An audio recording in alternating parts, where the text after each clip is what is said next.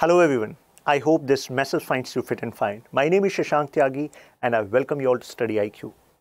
Recently, in a written reply to Raj Sabha, Ministry of Home Affairs has informed that there is no centralized data of detention centers in India. What does it mean? So, detention centers are there in India. In various states, they are functioning. Central government is not managing this data. This is the fact which is being shared. Now, there is an explanation also. Why no such data is being managed at the level of center? Then you should also understand the argument. Why there's such need in first place? So, as of now, state governments are maintaining this data. But some experts are saying, since matters related to citizenship are prerogative of union, thus union government should manage such data, so that adequate policy responses can be managed. Now, to understand this whole issue, first we need to understand what are detention centers. Why this Foreigners Act 1946 is in news. It was in news earlier also when NRC debate was going on. What are these foreigners tribunal which are set up under this particular act? Who set up these tribunal? Who are declared foreigners? A good scope of information for upcoming exams. MCQ kind of questions can be asked from here, from direct information. From mains perspective, you should understand the gravity of this particular issue of illegal immigrant, wholesome. Now, as you can see the headline, no centralized data on detention centers. That is what Center has informed. But the point is explanation. Center has shared this information that we have already given this power to state government so that they can manage, they can build detention centers as per their requirement. It would be actually an easier way to handle this particular situation. This is what central government has informed, as you can see. Now, what are detention center?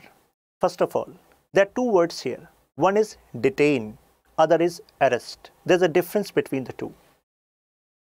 Consider, you are sitting in your room and I am, say, local SSP, and I consider you to be, I have some suspicion over you that you may create some ruckus in upcoming elections. So you have not committed any crime, but I may direct the local police that this particular person need to be detained. So have you committed some crime? No. Can I charge you for some crime? Obviously no, because you were sitting in your room, you were actually just studying, but you were detained. You may be detained in your home as well. Or I can say just be our guest in police station. But that won't be considered as arrest. That's just detention. I'm just restricting your movement for administrative convenience.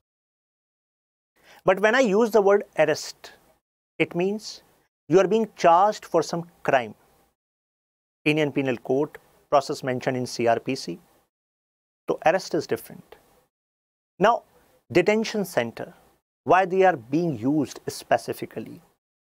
As you know that there's an issue of illegal immigrants, especially in our northeastern states. Here in focus, Assam. So now to resolve the issue, on the directions of Supreme Court, this decision was taken that foreigners tribunal will be created and then there will be NRC. And this NRC means there will be a proper mention that, oh, these are citizens of India. Those who are not going to be part of NRC, it means those who are going to fail to prove that they are citizens of India, then they will be sent to these detention centers. So a lot of debate was going on, in recent past. Now, our focus is not NRC. Our focus is detention centers, some provisions which are in news, and what kind of questions can be asked in exam. Now, so I hope this is clear. They are deported to their respective country, means they are first lodged in detention center and then there's legal proceeding. They may be then deported to their respective country. It means our administration will talk to that particular country. Now, centers were set up in Assam, as I told you, after union governments authorized the state to do so under provisions of Foreigners Act 1946. So, detention centers being formed under Foreigners Act 1946 and the Foreigners Order 1948, associated order which were released in 1948. Now, some key provisions of Foreigners Act 1946. It empowers the government to tackle this issue of illegal immigrants. First of all, you should have this question in mind. Why we have this necessity to send these illegal immigrants to detention centers and then to their respective country? My friends, there's a concept of citizenship. And why we have this concept of citizenship? So that government knows that, okay, these are the official responsibilities of the government and these are the people who are going to enjoy these rights. The conception of this detention to illegal immigrants is based on this idea, since resources of government are limited, resources of nations are limited. First, they need to be spent on the priority basis towards citizens, right? And the second idea is, if nothing clear-cut, if there's no clear-cut policy on handling this issue of illegal immigrant, then it may create security problems in future. You might think, oh, does it mean that some of them may join some radical groups? It is not just about that. It is also about conflict between the population which were living there, and now the population which were living there originally will consider that their properties, their areas are being encroached by illegal immigrants. Their resources are being divided with these illegal immigrants. So scarcity is connected to conflict. I hope all of you are aware of this, right? Now, about this provision, it also empowers the government to take stern action. It means force can also be used, right? This empowers the government to establish tribunal. Tribunal, it means a quasi-judicial body. It means this body is having power of civil court. Its decision will be considered as binding, right? But it is not a full-fledged court. Why it is not a full-fledged court? Because it is not going to take matters which are there in IPC. It is not going to function as per CRPC, right? Because conventional legal issues are not going to be heard by these foreigners' tribunal. That is why the purpose was to create tribunal, not the court. If you create tribunal, the size, or you can say, of cases, number of cases, will be specific in nature. Function of this particular body will be specific in nature. That is why tribunal are created, right? Similar. Now, this is another, you can say, a point of contention. As per this Foreigners Act 1946, burden of proof lies on you. It means if a government authority which is designated to give you a notice that, sir, please meet in foreigners tribunal because we have suspicion that you are not Indian. So now burden of proof is on you to prove that you are citizen of India. It is not the burden of that particular authority who have suspicion on you. They're not going to use their time to prove that you are not citizen of India. It is you have to prove that you are citizen of India. So this is a point of contention too.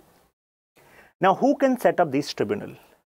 I think this can be an important, dimension, a specific statement can be asked. There's a change in this power. Now, this power is given to district magistrates across states, union territories. Please remember it, okay?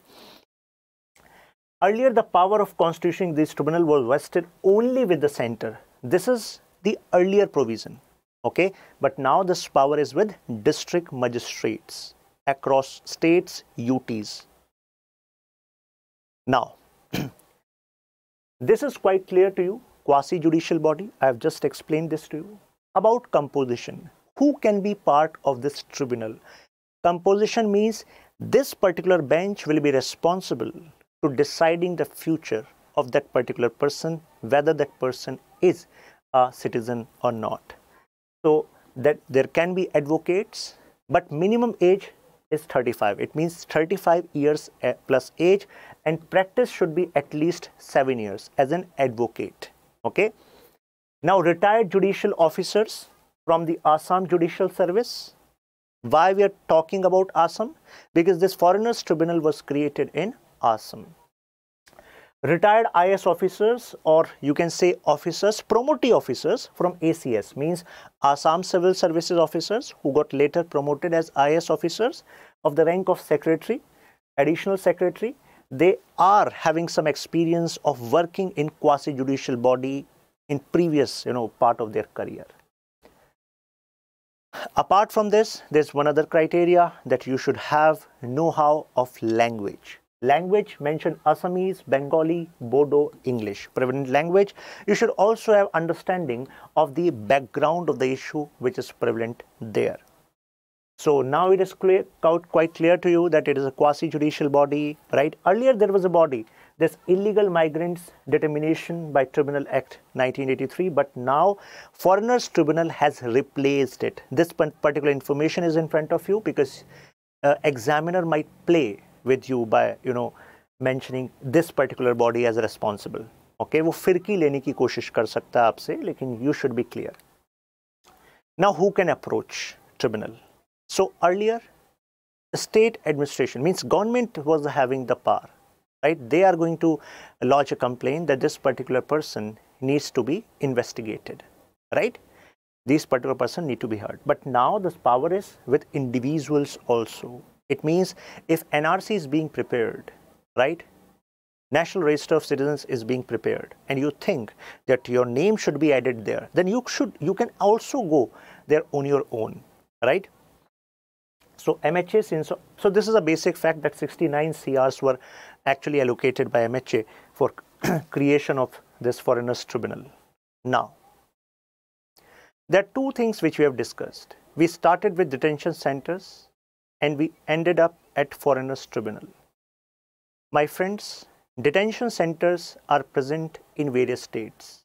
In Delhi also we have detention centers. I have been to a detention center way back in 2015 on inspection, not detained there, when I was working in Office of Minister Social Welfare. So we went to this place. This is on outskirts of Delhi, a place called Narela. So now, who are detained there? Is it just that it is used, these detention centers are used in this NRC exercise? No.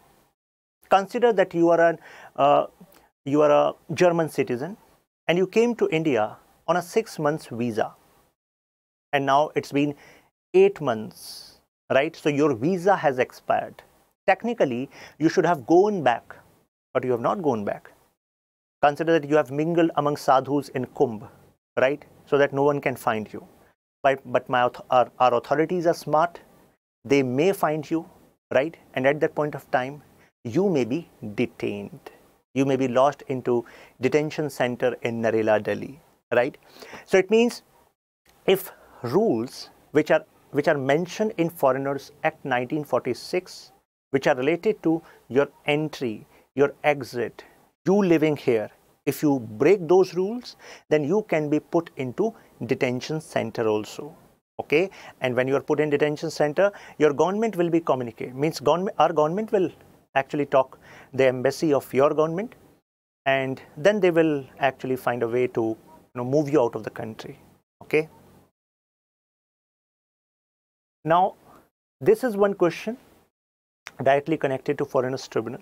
I would like you people to attempt this question.